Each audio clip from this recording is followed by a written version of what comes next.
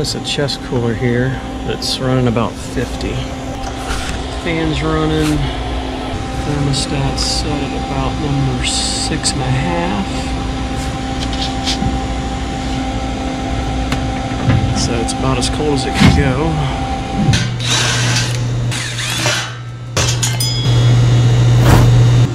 Don't really see any water down in there. We're going to go ahead and turn it off and take a look, but just feeling it right now. My condenser's not really warm. Oh boy. She's been tapped once before. You can see the refrigerant tap there. So she's been touched. She's no longer a virgin.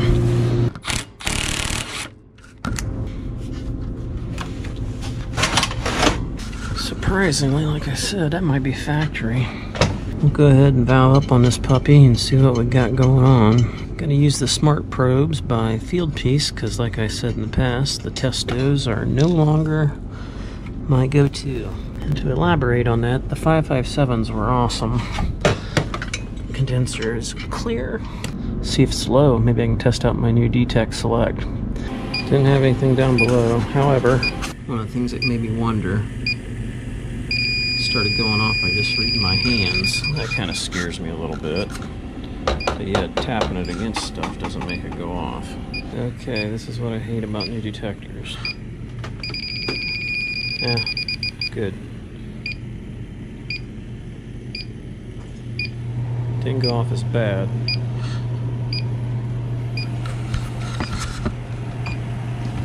You just don't know the characteristics of the detector.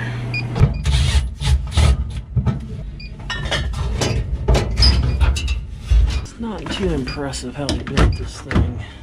So I guess you can get into it easy, makes it nice, but I think it's hanging there. Now we're on low.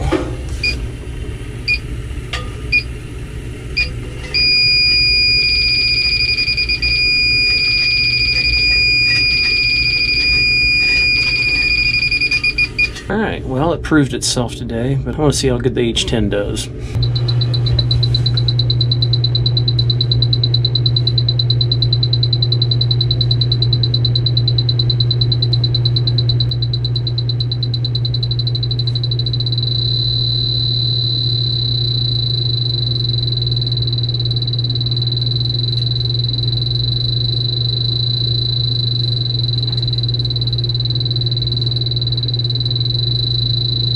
Looks like we got something there too.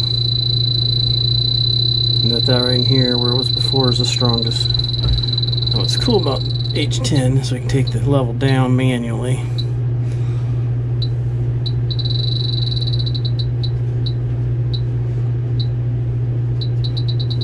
So we got something in there.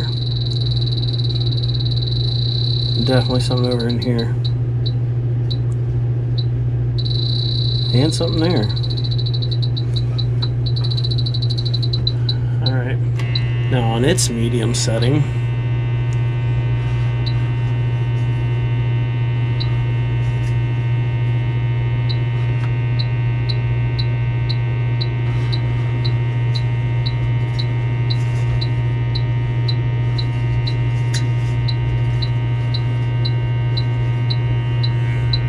okay, it doesn't get nothing really on medium, but it does on low. So 134A is definitely one of the harder ones to get, just like 410A. So need a new evaporator. We'll get that information together for them. For right now, we're just going to get it recharged. It's New Year's Eve. They're going to need this tonight, obviously.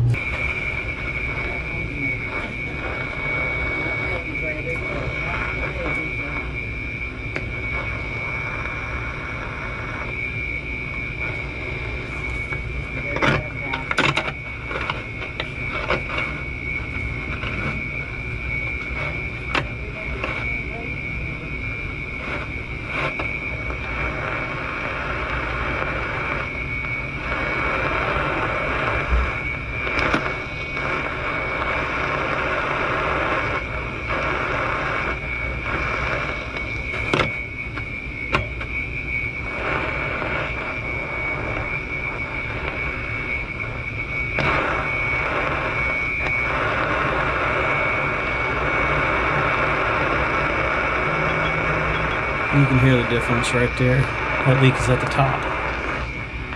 You can hear it at the bottom. Not very strong. That leak is there at the top.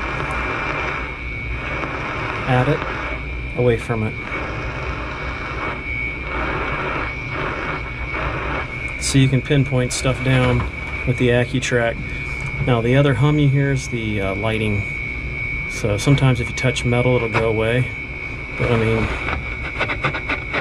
it picks up the littlest movements. Now if you got a lot of noise in the kitchen, that can be a real pain in the butt. And if this was all contaminated and you couldn't narrow it down, that's where the Accutrak comes in really handy. I'd like to see the gooseneck version. Alright, got our field piece probes hooked up there. Got my T there. There they are, 49.9, 49.8. Look at that, Testo. They actually are within a 0.1 pound of each other. We're putting its gauges on ahead of time because we don't want it to hook onto it while it's in a negative if it is into a negative.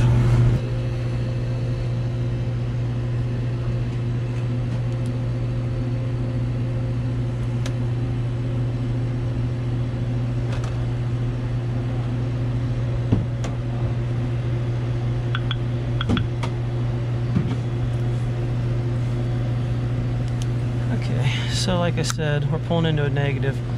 Measure Quick did make it so the probes will read into a negative now, which is an awesome feature. Thank you so much, Jim, and all the team at Measure Quick. That makes a huge difference. When you're doing refrigeration, you get into negatives quite often. It can bleed up to here since I bled it through, bound it off. So we'll bleed up to there, then we'll add some. When we come back, if they have us come back, we'll change the evaporator, most likely the capillary tube and the water dryer at the same time. Right now they just want it going. So I'll go ahead and add just a little bit here, very slowly. Don't want to go too crazy. That thing being in a vacuum like that ain't good to nail it with a crap load of liquid. One of the other options, and I do quite often, is just pull all the refrigerant out and weigh it back in. That way you ain't got to nickel and dime it. Now, one benefit of draining the system and then refilling it is you can see where your pressures are going to be at, and then you'll know whether or not you've got restrictions or something weird going on. You can see back in there, the suction line doesn't even get insulated on this brand here. So I've got my suction probe and my liquid probe there on my dryer. So our suction's dropped a little bit, but our subcooling's only about 1 degree, and superheat's about 64. Box temperature is 43 already. So she's coming down pretty quick. But that liquid line temperature there at 103, we probably could add just a little bit more to it. I would say it was about completely empty. Nickel and diamond, it takes longer. The more you do it, the better you get at it. I'm just not as good at this type of method as I am just weighing it in, because these are critically charged. You're not supposed to do it this way. But you got to learn how to do it eventually, because sometimes it's not feasible to do it. A complete pull out, because, you know, it might have 3 pounds in there on a small system that's sealed. Alright, got our thermistor down here where the condenser's at.